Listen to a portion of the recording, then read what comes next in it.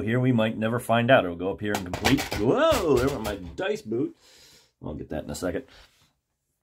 And that's it. We are come here, dice boot. Oh, it went on, of course. With the maximum distance, so I gotta get up and get it. There we go. Better. Welcome. So, I've pulled out the alternative map in Atlantic Chase. We have a new scenario where the Germans are going, okay, I'm just kidding. This, of course, is Bayonets and Tomahwks. French and Indian War, of course. All right. And don't worry, Atlantic Chase is still over there, and I'm still going to run some stuff there. But I wanted to get this on the table somewhere and show it. I don't see a whole lot of videos on YouTube. I see some after-action reports. I see about a half a dozen unboxing videos, but I haven't seen anyone really just say, "Okay, here's where this is. This is what we do here. This is this part of the action phase." ... So I thought I'd go through one of these. This one will be just kind of first video will just be kind of an overview and maybe just setup and things like that. I don't want to go too long here. And I also wanted to do it because I have the feeling some people, like me, were having a little trouble grokking it. And if you are one of those people, I recommend grabbing the playbook, flipping to page 34, and reading the design notes. Because once I read that and saw where the designer's head was at, a lot of it started to just click into place with the combat. Especially when it gets into impossible. If you're ever an Axis and Allies fan, you'll sometimes sit there and go, well, wait a minute. Why is this one little infantry unit fighting off 5 tanks and 12 fighters and whatnot? But this game proposes it a little different, where you can get plausible results without it being, as he says, supernatural. I can give you kind of an overview here. Triangles, squares, and circles. Triangles represent the light skirmisher units. That includes Indians as well. And the squares are your trained brigades. Circles for infantry. We also have fleets. We also have forts. We have fortresses. And various units that way. And then there's distinguishing things like Metropolitan Brigade. There's, where is that? There's brigades with a commander logo on them. And that's commanders bring in re-rolls in battle and things like that.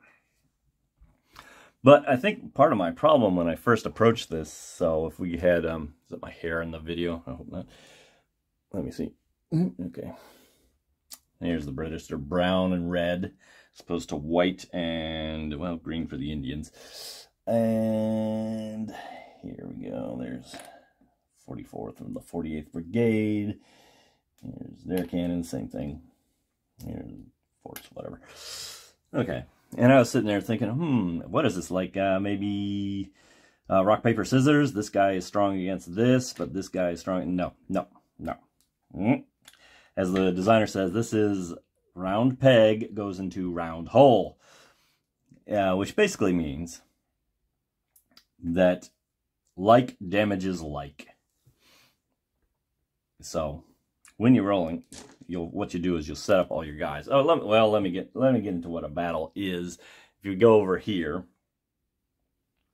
you'll have attacker and defender, and they'll start at the 0. They might have some battle penalties. They don't actually start scoring hits until they get into the positive column. But basically, you roll the dice for each unit, and that's what the designer calls a bucket of dice approach, where every unit gets to roll, even if they got hit, which is like in a lot of games.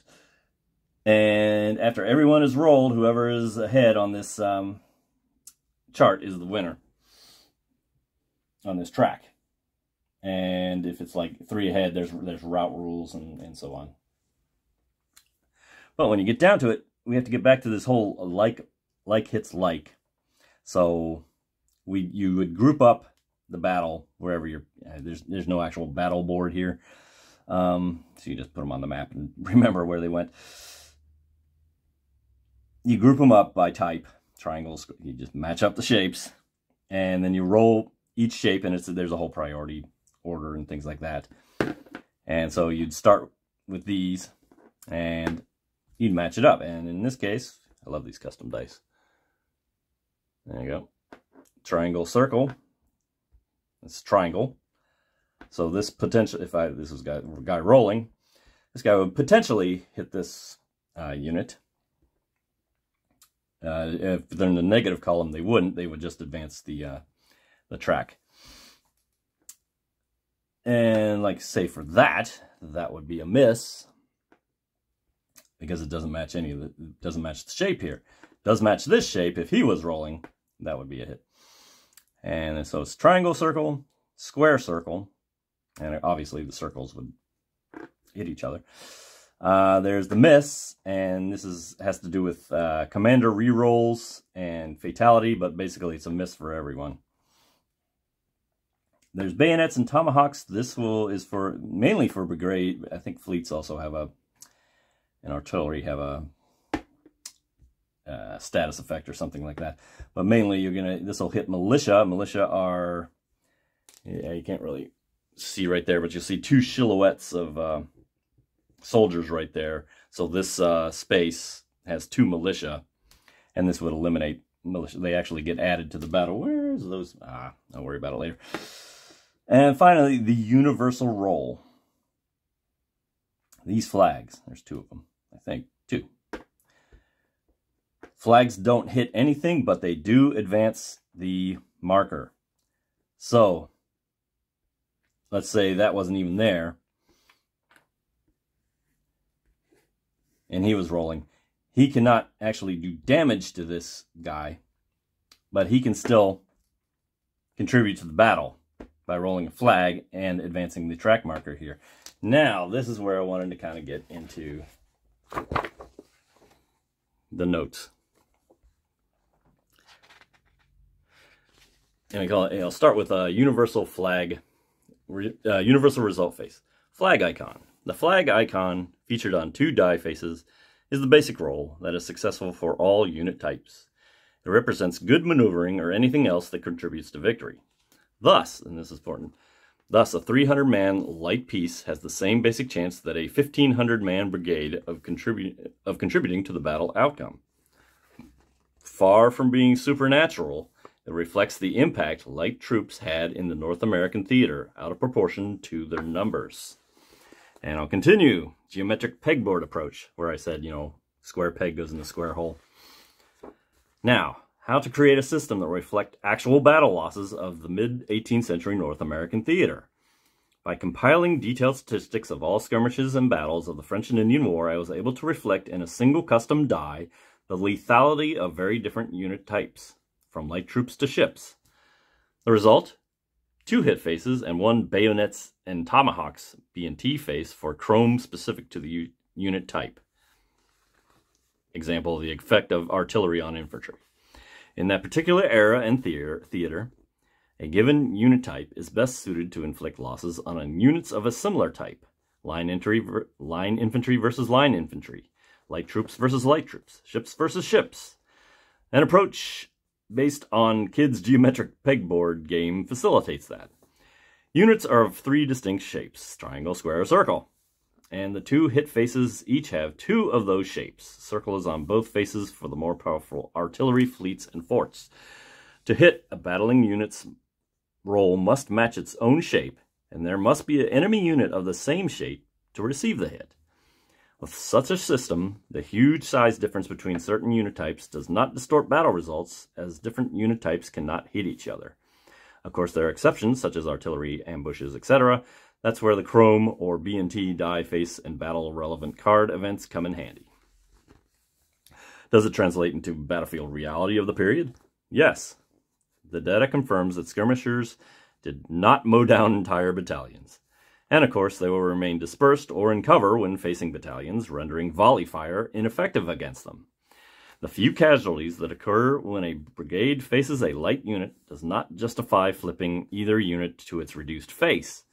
That would represent a loss of 750 men for a brigade of, or 150, 300 men for a light unit. For example, Wolfe's thin red line of 3,000 men at Quebec's battle in 1759 received fire for several hours from 1,000 French and indigenous skirmishers' positions on its flanks. Still, these redcoats eventually delivered the perfect volleys that broke the French regulars coming on their front. Either we let go of the post-Napoleonic paradigm of high casualty rates in linear battle or start believing in 18th century zombies. Now, if light units cannot hit brigades, how does the game simulate an event such as Braddock's army's elimination, quote, by skirmishers at the Monongahela battle in July 1755? The 1,200 to 1,500 men of the British force, equivalent to 1 brigade and 1 light unit, were against 900 French and indigenous skirmishers, equivalent to 3 light units. No artillery unit involved, the British cannons were left behind, except for a few lighter guns. Assuming the British player rolled no applicable result with his 2 battle rolls, example, a square, circle, hit, and a miss, and the French player rolled 3 valid results, example, 2 flags and a triangle circle hit, the British would be routed. So even though no French light unit could normally hit the British brigade, the latter is eliminated by rout's mandatory loss of 1 unit. The total of British losses, a 1,500-man brigade plus half of a 600-man light unit, comes much higher than the 1,000 casualties actually inflicted to the British in that battle. But historically, the surviving British regulars fell back all the way to Philadelphia, setting up winter quarters there. In August, they vanished from operations, so to speak. That game result is even more realistic if we take into account that an eliminated brigade might come back in play at winter's quarters step number 8. In comparison, the French and their indigenous allies historically suffered 40 casualties in that same battle, not enough to justify flipping any of the 3 light units involved in it to its reduced face. Braddock's defeat in 1755 thus represents an extreme case where all went wrong. At the other end of the spectrum, we have Carillon's Ticonderoga, unexpected French victory of 1758, where all goes exceedingly well against all odds, and the indomitable Abatis card, number 41 event, is necessary for that outcome. Okay, that's enough reading for now. I know that was a lot to go through, but it gives you exactly what he's trying to do, is make a battle system that can yield up some plausible results. And I think he's done that quite well. And so, with that in mind, I think I'm going to go ahead and start showing how this works. So I'm going to set up, let's start with scenario 1. And there's 4 scenarios. There's 1755, we call this Vaudreuil's, I'm going to butcher French like you've never seen. Vaudreuil's Petit Gueux in 1755, that's the first scenario.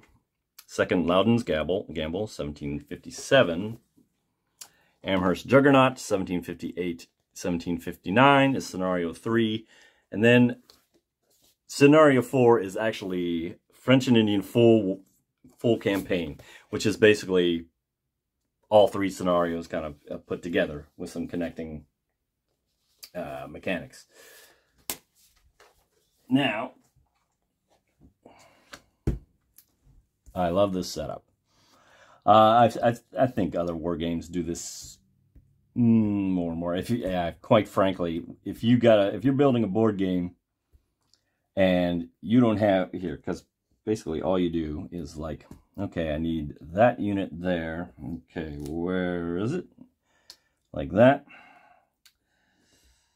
And that. All right, so let me get through all this with a little magic. And there we are. A nice little sheet. All the units, the pictures on the units match. They're the same size and they all fit on there very nicely. And once you've collected them all, now it's just a matter of going one by one. And here's the little, it says where the space is, and it points a little arrow at it. Oh my gosh, how helpful this is, opposed to war games where you got to read the book in here. It says, okay, this unit is in hex 0483, and you're just sitting there, oh my God, where's my magnifying glass? Yeah. If you have a game where you have just these individual named units and things like that, and you don't have one of these little sheets to set it all up, I'm calling the police. You belong in jail. Now, come on. Do something like this. This is great. This gets it set up. And in fact, let's go ahead and just go speed this up. Boom. French are ready to go in almost no time at all. Easy, easy, easy setup. Also, you notice this, you're kind of like, okay, I can't really get my bearings here because the map is kind of, the perspective is turned in a kind of way. I actually like this because I sit over here as the French and he sits over there as the British, and you can see all your French, these home spaces, everything in blue here is all kind of like here, and the enemy is over here. Point towards enemy this way. I like that. So after we set up this, and actually we do go through the same process with the British.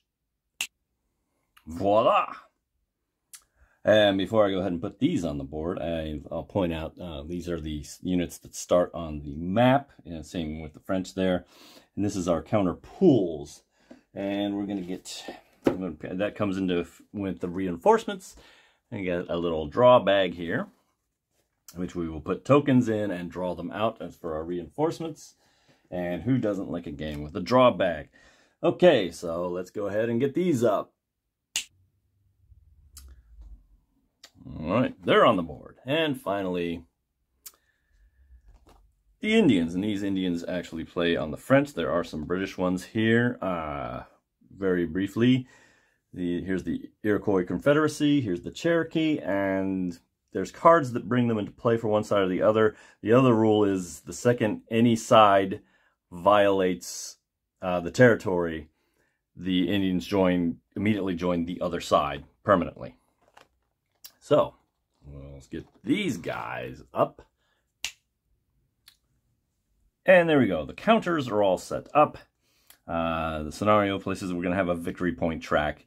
That's basically, there's no zero, so one side is winning or the other side is.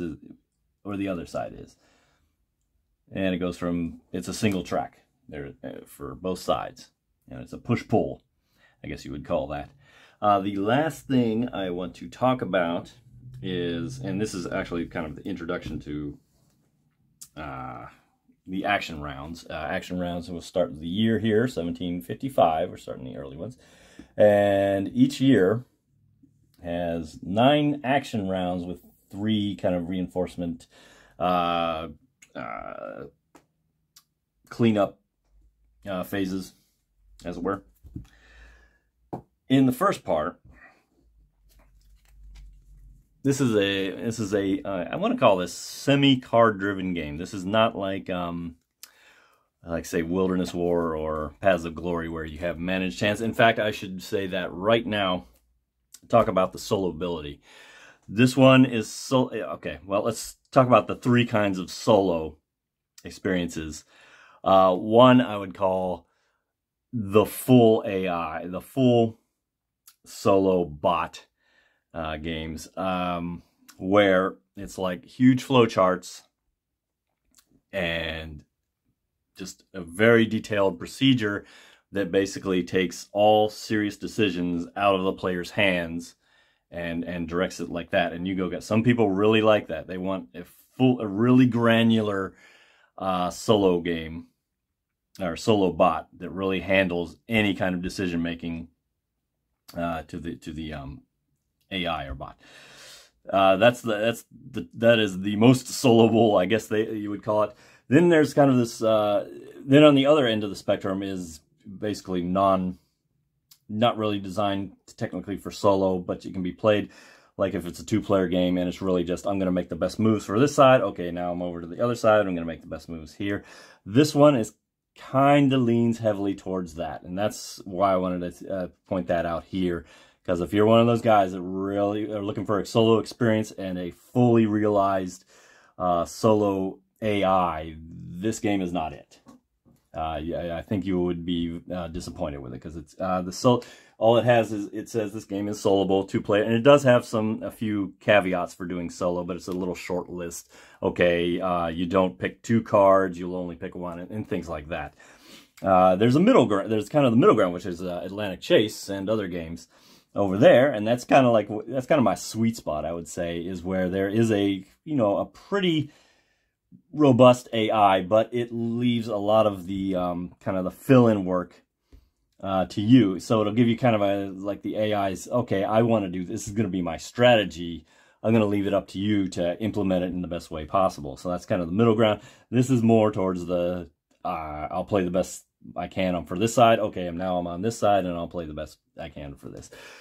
Yeah, I just wanted to make that note there. So that's how we're going. But it is a lot, I gotta say, it's a lot better than, say like Wilderness War, or, all those card-driven games where you're managing hands. And there it just gets really tricky to sit there and pretend, well, I don't know that I have to pretend I don't know he has this card. And you get into things like that. There are people who've tried to make solo systems with that, like you can check out Stuka Joe, who's made kind of a random card flipping system. It's okay. I've tried it with a few games like Labyrinth and Paths of Glory and Wilderness War. And they're okay. I think some people really get a kick out of those. I have a little trouble with it. I think it's just too much. I can't explain it. It's just not my thing. So I tend to like to either find games with solo. I don't have to have the granular ones. I think those end up becoming kind of a procedural headache, where you're just and just executing their move is just such a chore. That's why I think I resonate so strongly with Atlantic Chase, where it's just giving me a strategy, and I just, okay, it's obvious I need to go here, and that's the only obvious move there, and things like that. So that's kind of where I sit. But I don't mind doing a little 2-player solo style. Anyway, back to after that long rant, we'll have 2 decks here.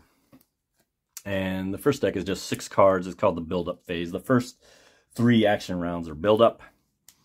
And if we can look at a card here. It's a French card, of course. And you'll see this dice here. That's going to be for initiative, deciding who's going first and whatnot. And these are basically your actions you can do for that card, and that's going to be your action round. And this is an action round for a light unit and an action round for a, what do you call them, brigade unit. Also includes sail movement as well. And then cards will have various symbols on it like that. So, and of course the British have their own. So in the first, before you even set up, we'll shuffle them up here.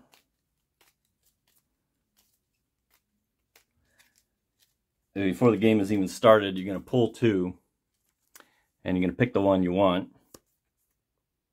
and discard the other. Go ahead and pick that one, and we put it on our. Okay, this the footprint of this game is pretty good. This is a small square table. Folding table, $40 you can get at Walmart. It's actually, I like it a lot. But they want, he has the layout where you have a bunch of cards up here. Obviously, I don't have that. So I'm just kind of squeezing it in here and kind of using the blank spots on the map here for this. So I'll put my reserve card here. And the British will do the same.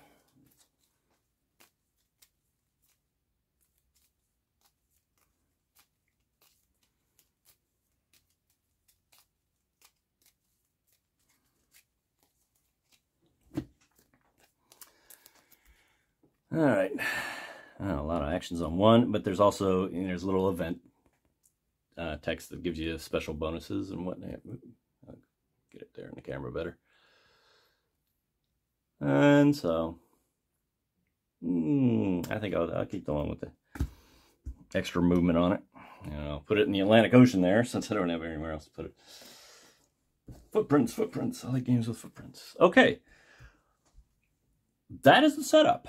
Everything is ready to go at this point, and we are ready to begin action round 1, but I think I'm going to go ahead and end it here. Hopefully all these introductory notes are good. I apologize. I kind of hemmed and hawed a lot. Like I said, I just improvise these. I don't really know what I'm going to say when I do this. And so I beg pardon when I'm sitting there trying to nail down my thoughts. But in any case, thanks for watching.